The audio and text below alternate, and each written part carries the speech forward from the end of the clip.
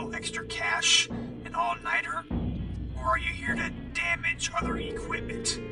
Oh yeah, I know. All this time I thought that it was vandals breaking in here and damaging the robots.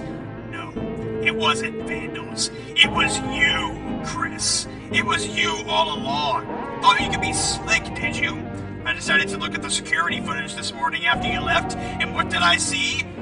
You. Hanging around Grimace's box, holding a crowbar. I don't know how I didn't realize it sooner. I literally can't believe you. I trusted you. All of us trusted you. We hired you so you could watch over the robots to make sure they weren't damaged. But I realized what your plan was all along. You only took this job so you could get closer to the robots. Can I ask why you did this? What do you have against us, against these robots? Do you have some sort of grudge against McDonald's? Hell, why am I even asking? It's far too late to ask questions. What am I going to tell the McDonald's now? They trusted us to keep the robots safe in storage. We can't deliver broken animatronics. They'd sue us. I can't believe you. How?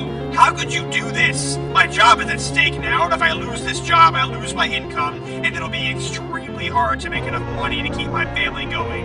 Thanks, Chris. Thanks a lot. I want you out. If I get there in the morning and you're still there, I'll make sure to have you in a jail cell by the end of the day. Get the hell out and never come back here, you understand me? Good riddance.